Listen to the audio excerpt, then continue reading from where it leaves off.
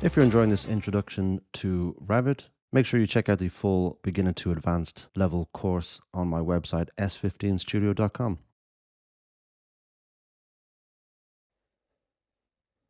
So in the build panel, we have floor. We'll select floor. So when we place certain components, we'll get a different contextual tab. You'll see that the color is different. It's more of a blue than a green. And we have this additional box here, which is the mode box. So we have green tick, red X. So when we finish our modeling, we must green tick to finish, or red X if we want to cancel everything. In the draw panel, we have the ways which we want to draw it. We just use a boundary line. Are we creating a slope, or are we identifying the span direction? So for now, we're going to stick with the boundary line, and here are the ways in which we can add in our floor, some similar as before by line, rectangle, and so on, but we want to use some additional tools for this. We have the option of pick line, which we can use, apply to the inner line of this wall, but we have a new tool here which is called pick walls. When we use the pick walls tool, all we have to do is pick the actual walls we want to apply the floor to, and why this is important comes down to our cores. So our floor has a core which will attach to the core of the wall. So this will keep all of our structure correct. So what we're going to do is we'll choose the pick walls. In our options bar, we can apply an offset if we need, and we have extend into the wall core, which is ticked on. So we want that on for now. I will show you this without that turned on, where the floor doesn't extend into the core. So in the properties, we have our type selector and the properties attached to that. In the type selector, what I want you to use is the ground floor bearing slab. So we have another ground floor slab, which is a suspended floor slab. We also have two upper floor types. So we'll choose floor ground bearing. You can see our level, we're on ground floor, which is correct. And using the pick walls tool, what we need to do is just select the wall, working our way around, selecting the external walls, and once done, we'll just press escape. So when we press escape, we can continue pressing escape, but you'll notice we don't come out of the create floor boundary. We have to press X or green tick. But before we do, I'll just zoom in. So our boundary line is the pink line. That is the boundary of our floor. And you'll notice it's on the external face of our blockwork. So our floor will be underneath that blockwork, and the blockwork is built off the edge of that slab. What we can do when selecting, we have a flipping arrow, so we can flip that floor to the inner side. So the blockwork will then run straight down to the foundations. So depending on what build-up you're using, this is where you'd make those changes. So we'll keep the floor slab to the outer side of that core. Selecting again, we can also add in an offset if needed. So if we wanted to extend the floor slab out, we can do that by using the temporary dimensions. We can also pick, drag and drop, bring it back into its position. So there we've placed our floor slab. We just press green tick to finish. And we will get this pop-up. So the floor/roof overlaps the highlighted walls. Would you like to join geometry and cut the overlapping volume out of the wall? So this means that our floor is cutting into our wall. It's cutting away that blockwork. And do we want the blockwork to sit on top of the floor slab and also underneath? Which, yes, we do. So now we have our floor slab in place. Go to our 3D view, and there we can see the slab.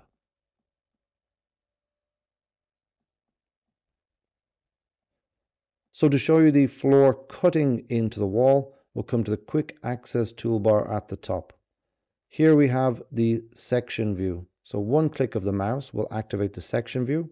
And all we do is we click once at the top drag right down to the bottom, click again, and our view is currently facing to the right hand side, and anything in this dashed box is what will be displayed. I want to go the other side, so we'll hit the flip arrow. So now anything inside this box, it will be displayed. We can still pick up that section line and move it to where we want.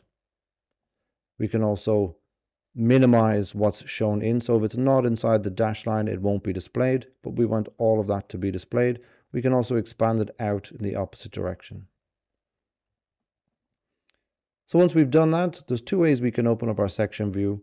We can either go to the project browser and we now have a sections section, and there's our section 1, or we can just double tap on the beak of the section.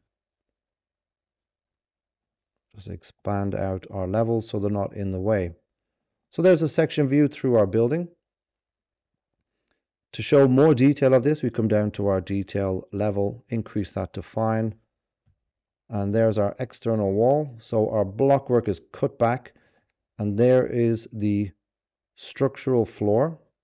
And then on top of that, we have the insulation and screed. So those components are not structural, so they're cut back, looking for the structural floor slab. So there it is, joined together. If I increase that to realistic, we can see a clear picture. So there's the block work.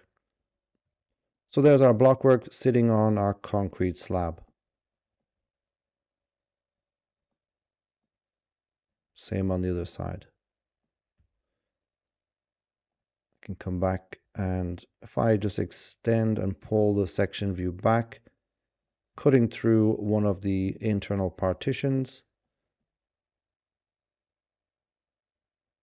here we can see on the section view that our internal partition is actually going past our ground floor level down to the ground level. This is because we didn't change those internal walls to sit on the ground floor. So we can go back to our ground floor plan. We can select one of the internal partitions. Holding Control, I can select all partitions. Going over to my properties, we have our base constraint on the left hand side. Change that over to ground floor. And coming back to the section, we see it now sits on top of the floor. We can see that there for the inner wall as well, which is here. So we can either come back to the ground floor, change the base constraint over to ground floor, or we can select it in the section view and change it there. So coming back to the ground floor plan, at the beginning of the course I showed you some of these selection toggles, and what I want to look at is the select element by face. Now that we have a floor inserted into our drawing, as it's active, when we come into our floor plan, we know that our floor is here. So when I hover in, we see that the boundary of that floor slab is highlighted in blue. So if I click inside the building, we're able to select the floor. But during our modeling process, this can get in our way. So if we come back to our selection toggles, select element by face, turn it off. Now when I come into my floor plan, we can see we can no longer select the floor slab. So I'm clicking inside the building and I cannot select the floor slab. Next, we're just going to place a footpath around our building, and we want our footpath to be on the ground level, not the ground floor. So we're currently on our ground floor plan. We'll come back to our project browser. There's our ground level, so double tap that to open up the ground level. Next, we'll come to our floor tool, select it. And in our properties type selector, we want to edit this one and create our own, because we don't want to have insulation or a screed in our floor type. So it's not necessary to have a floor buildup for the inside of a house on the outside. So we'll select edit type, and the first thing we'll do is select duplicate. And in the name, we're going to delete out the 2 at the end. and we can change the name. So we'll highlight the floor ground bearing, highlight that, change it to path. We'll delete out the 65mm screed and the 90mm insulation. We want to keep the concrete. We want to keep the 50mm sand or build up, and as well the 150mm hardcore, and we'll press OK. So what we've done is we've duplicated it and given it a new name. We now have to go and to remove the screed and insulation from our floor buildup. And how we do that is in our construction heading of the parameters. There's our structure. We'll click on Edit. And in here is our Edit Assembly. Down the bottom left, we have our preview. So one click will open that and we see a nice preview of our floor. To the bottom of that, we have how we can view it. So it's currently in section mode. So coming up to the top, we have the titles of this floor. So we have family, it's under the floor family. The type is, we've just renamed that to path, 125 concrete, 50mm buildup of sand, 150mm hardcore. The total thickness is 480. The resistance value is 2.9 and the thermal mass is 298.15. Those values are calculated by inputting the data into each one of these functions. We will go into more detail in that later on when we create our own, but we won't go into that detail at this moment. So coming down to our layers panel, which is here in the middle. So we have the headings of function, material, thickness, wraps, structural material, and variable. So under the function are the headings. So first we have our finish. Within our functions, they are organized from top to bottom. So what's right at the top of the function is the first in our preview, and our second, third, fourth, fifth, sixth, and seventh. So under the function heading, this is where we apply what type of function that material does. So is it a structure, substrate, a thermal or air layer? Finish 1, finish 2. So finish 1 and finish 2 would be the external or internal finishes. Then we have membrane layer, so for our vapor control barriers, and last is a structural deck.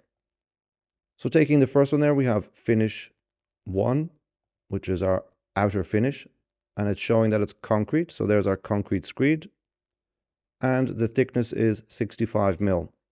Next we have a membrane, and that's the vapor barrier. So that would be in between these here. As it's just a thin line, we don't visibly see that, and it's noted down as 0 in thickness. Next is the thermal air layer, which is our rigid insulation at 90mm. So there we have it there. Then coming down, we have core boundary above, and we have also core boundary below. So here, number 4, core boundary. So the core boundaries will always be in your layers, and core boundaries are very important when we're creating our floors, walls, and roofs. So when a wall will connect to a floor or a roof, what they're looking for are the core boundaries. So when we were creating our walls, our block looked for the core boundary and it joined to the other block. It completely ignored the brick, cavity, and insulation, and it just looked for the blockwork, and they joined together. Same when we joined our wall to the floor, it cut through the concrete screed, the insulation, and it looked for the core boundary of the concrete slab, and that's what joined together. So there are core boundaries, and within that core boundary is our concrete slab. So there is our 125 concrete slab, and then below that core boundary we have another membrane, another damp-proof membrane. Then we have our sand substrate and our site hardcore. So as the damp-proof membrane, the sand, and the hardcore are not within the boundary, they're below the boundary. If we were to connect another wall underneath this, the wall boundary would cut through the hardcore and the sand and connect directly to the concrete slab. And for this task, as we're creating a new floor type, which is our path, we need to remove some of this information. So we removed the concrete screed, so we'll select it. We'll come down, delete. We don't need a membrane or vapor barrier, so we'll delete that. As well, we don't need the rigid insulation, and we'll delete that. If we wanted to insert a new material, we'll choose the insert button here. And if we wanted to move a material up or down the list, we will select it and we can then move it up and down with these buttons here. So for now, we'll press OK. We'll then come back into our type parameters. There's our function. We'll change that over to exterior as it's now an external floor type. And all other information for now is correct. We'll press OK. We're back in our drawing. There's our new floor type. And we're going to draw this one a little differently than the internal floor slab, because the internal floor slab is structural and we'll look for the boundary of the walls. But when we're placing a footpath around the building, it isn't structural. So it doesn't actually connect to our building. So we don't use the pick walls. What we could do is we could choose the line tool and just draw our line around. But this can take some time. So what we will do today is use the pick lines tool. And we first must place the inner boundary around the building. We'll then offset it out to create our footpath. So we'll choose pick lines. So now we'll select all of the external lines. Just making sure I select the wall and not the threshold of the door.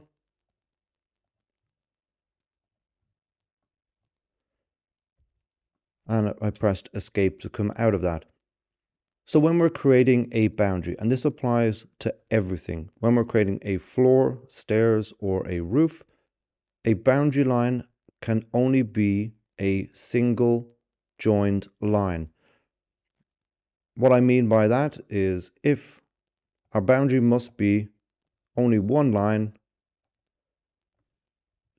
in one single joined entity. As we can see here, we have our lines coming around, but we have this additional line here.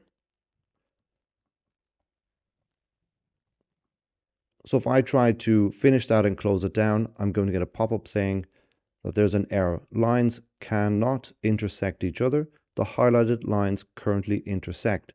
So it will give you a preview in orange of where the issue is. So what we do is we select continue and we just trim this corner using the trim and extend. And just to double check everything, what you can do is put your cursor over one line, press the tab key, and if it selects all of the lines, it means that those lines are in a closed loop and the boundary is okay. So we've now placed the inner boundary of our footpath. What we need to do is offset that out and create our footpath around. So what I'll do is I'll select my pick lines again. This time I'll come to my options bar and there is my offset tool. I'm going to offset it out by 2000 or 2 meters.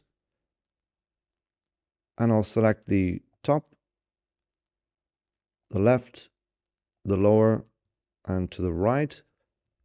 Press escape. What I don't want to do is to select these lines here, as I want to make a complete rectangle around the building. So I just need to trim and extend this corner here. And again, I can hover over, press tab, and I get a complete loop.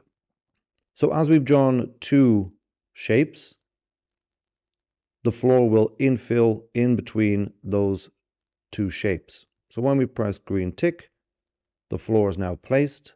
Press escape, come into our 3D view, and there is our footpath. Comes all the way around the building. And if I select it, it's not connected to the inner floor. If I select the floor, you see it's not connected to the path. Come into the section view, and there we can see our footpath.